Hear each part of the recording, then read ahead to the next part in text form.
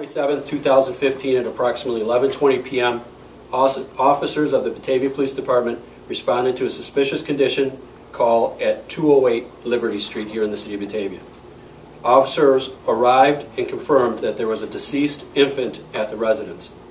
Batavia police detectives were able to determine that the child was born at home and that the mother, Christina M. Colantonio, kept the deceased infant there for a prolonged period of time. Autopsy results from the Monroe County Medical Examiner's Office confirmed the infant to be female, and complete results are pending. Colantonio was arrested today and charged with murder in the second degree in the intentional death of the infant. She was arraigned before Judge Rogers in the Batavia City Court and held without bail. As you can tell, this investigation started on August 27th.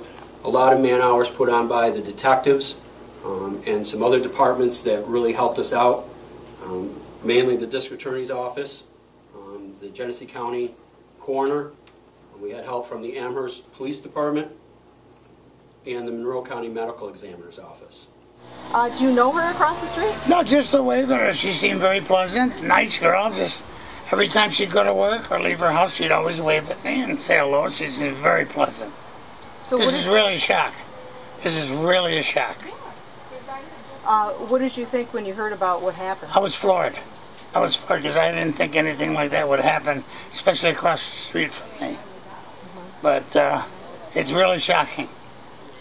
You don't think it's going to happen here? Right. So the one with the purple. Considering the street is so quiet, that you would never think that it would happen here. You would definitely think somewhere where it's, you know, like State Street or, you know, where it's a little more crazier, you know.